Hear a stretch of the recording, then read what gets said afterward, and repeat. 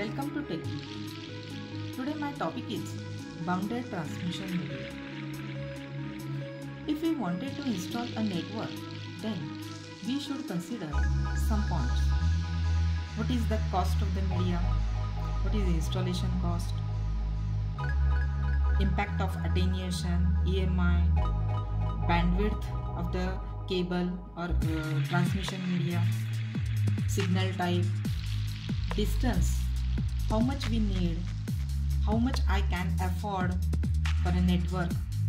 So these are the things which are the properties or which are the characteristics of transmission media taking into consideration while designing a network or installing a network. This transmission media, that means two computers, they communicate with each other. They communicate with each other via some media, and this media is called as transmission media. This transmission media, it is of two types, mainly called as bounded media or unbounded media, also called as guided media or unguided media, wired media or wireless media, one and the same. So if the media is bounded media, then it includes cables or wires. If the media is unbounded media, that means not bounded media, then how they can communicate with each other? Via air or vacuum or water. So this bounded transmission media, we will see. This bounded transmission media is basically divided into three types of cables or wires. These are, first is twisted pair, coaxial cable and fiber optic cable. So this twisted pair is again divided into two types, UTP and STP. That is called as unshielded twisted pair and shielded twisted pair. So here is the long form. And coaxial cable again divided into two, that is thick net and thin net. We will see in detail these three types of cables today, but let us take a bird eye view of these three types of cables. That is nothing but the comparison of bounded cables. From this chart, we can compare any two cables or three cables in a one glance. These are the properties of transmission media. And here three cables are there: twisted pair, coaxial cable and fiber optic cable. And these are the properties. We will see this one by one. The cost of twisted pair is inexpensive, whereas the cost of coaxial cable is twice or thrice expensive than twisted pair. That is, a little bit cost is there, more of twisted pair. Fiber optic cable is very expensive, cost is much more than as compared to twisted pair and coaxial cable. By installing this twisted pair, it is much more easier, very easy. Cost of installation of this coaxial cable is also easy, but as compared to twisted pair, it is some more difficult. Whereas fiber optic cable is there, then installation cost of fiber optic cable is very difficult because a trained person is required for this type of installation. Attenuation, that is weakening of the signal after some time or after some distance, is more in twisted pair, whereas it is more in coaxial cable but less as compared to twisted pair. In fiber optic cable, it is very less or negligible attenuation is present. EMI, that is electromagnetic interference effect. That means outside atmospheric electromagnetic waves or some electrical disturbance is there. So in twisted pair, EMI effect is much more. In coaxial cable, it is minimum than twisted pair. But in fiber optic cable, there is no effect of EMI. The bandwidth of twisted pair is, bandwidth is the capacity of carrying data or frequency. How much frequency is there up to some distance. The bandwidth capacity of twisted pair is very less. That is 1 to 100 Mbps per 100 meter, up to 100 meter. In coaxial cable, it is 500 Mbps per 100 meter. Whereas in fiber optic cable, the bandwidth is much more, very large bandwidth is there, up to Gbps, gigabits per second, per kilometer. The signal type in twisted pair and coaxial cable, in both these, the signal type is electrical type. Whereas in fiber optic cable, light signals are present. So it is at a glance, it is bird eye view comparison of bonded cables. Now we will study one by one each of these three cables. Here the very first is twisted pair. I will show you one type of twisted pair is here.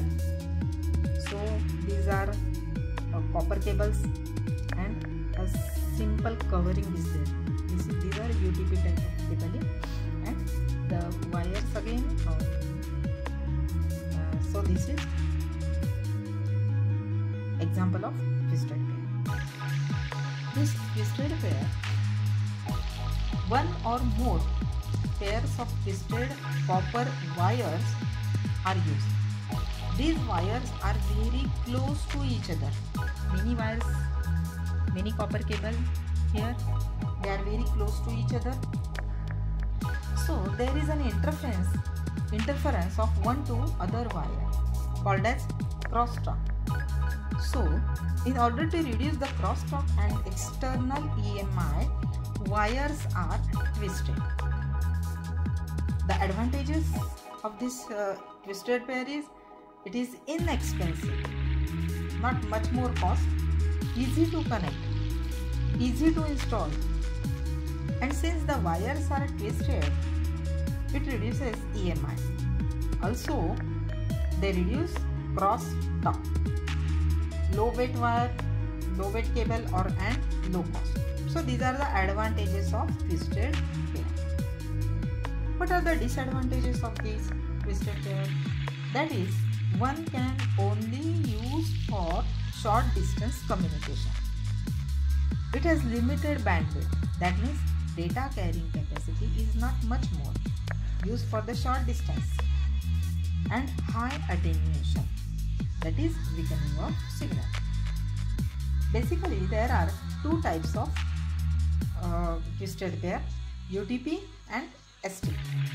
As the name suggests, unshielded twisted pair and shielded twisted pair. Here you can see the figure here, UTP, outer covering is there and directly copper wire pairs, many copper wires bunched together. Here you can see. In STP, that is shielded twisted pair, that means shield is present.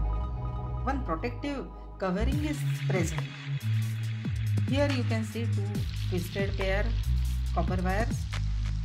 Shield is there, mesh is there, and jacket is here, outer covering is here. That means what is there additional in this STP is shield is present, and that makes the difference between these two. So as the shield is present here, it is inexpensive and very easy to install, whereas it is expensive than UTP. As the shield is present, naturally the cost is more expensive than UTP and a little bit difficult to install than UTP. It has more attenuation less attenuation than UTP cable in ST.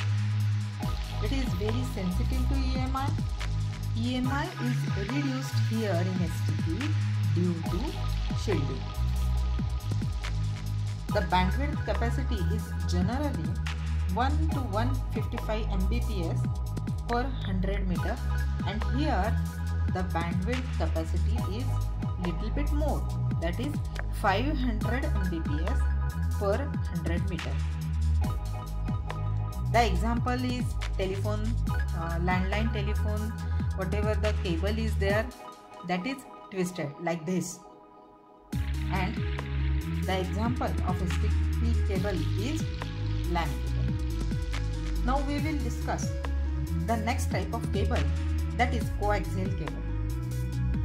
This cable is high frequency transmission cable which replaces the multiple wires of telephone lines with a single solid copper core. Here a single solid copper core. This copper core is at the center of the cable, surrounded by insulator. This is insulating material. This is called as insulator. This is plastic foam insulator. This foam is surrounded by a wire mesh jacket called as conductor. The outermost protective covering, that is plastic covering, it gives protection to the inner copper core or data. This is called as protective plastic covering. In cable TV transmission, for that cable TV, this coaxial cable can be used. Again, this is of two types, and that is thick net and thin net. The name itself suggests thick net is thick, hard and expensive, whereas thin net is thin, flexible and inexpensive. The advantages of this coaxial cable is it is available in different sizes, so can be used in network. Then attenuation is less than twisted pair cable. Then next is EMI. EMI is reduced because of shielding is present. Better resistance to EMI than in twisted pair. Again, it can be used for broadband transmission. The next type of cable is fiber optic cable. Here you can see the figure here. This is outer jacket. Inside that one cladding is present, and inside that cladding fiber core is present. This fiber optic cable, it is transparent. Actually spelling is FIBRE or FIBER, both are correct. One is English American style and another is UK style. So fiber or fiber, both are correct.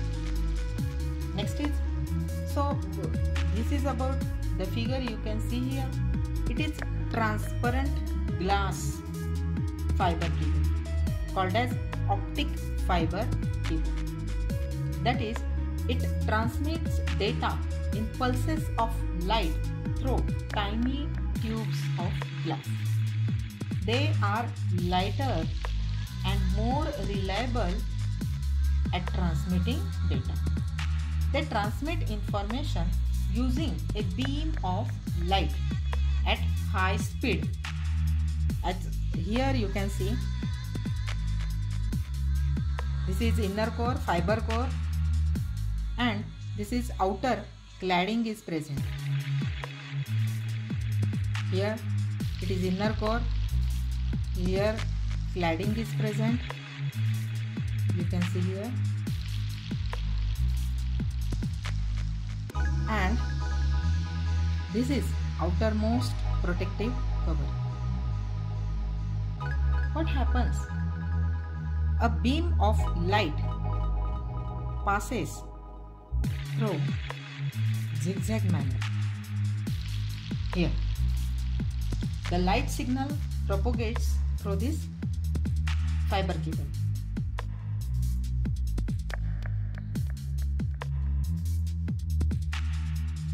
Here, fiber core is coated with cladding that reflects the signal back into the fiber. Whenever the signal passes here in a zigzag manner, that signal tends to go here, but as cladding is there, that is like a covering, and that cladding is there, it will again reflects the signal back into the fiber to reduce signal loss. And the jacket here, the jacket protects the fiber from damage. So there are various advantages of fiber optic cable, but the disadvantage is the cost is much more. The cost of the cable is much more, as well as the installation cost is also more as compared to twisted pair and Bergson cable. But what are the advantages of fiber optic cable? We will see now one by one. It provides largest bandwidth, so can carry much information at a time without time delay. These cables are small in size, so can be crowded to carry more information in small space. These are lightweight cable, and the attenuation is negligible. Lightweight cable with small diameters, faster communication is there, and negligible attenuation is present. These are noiseless and shock-proof communication. Very reliable communication. These wires are very strong and flexible. Also, some more advantages are there. They cannot be tapped like TV signals. They do not radiate, so provide secure communication, that is reliable communication. These cables are very strong, flexible, can stand with high temperature. Also, they do not show corrosion due to water or chemicals. So, all these are the advantages of fiber optic cable. This light, again I will explain this. By multiple reflections in zigzag path, the light will travel. Some part of the signal is absorbed due to internal absorption. So, negligible attenuation is there.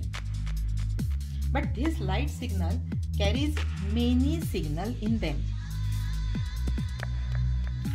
This carries many signals at a time, many different types of signals, many signals of different channels without any interference. So, can be used in broadband, which is an advantage for us. Hope you understand 3 types of cables. Thank you for watching.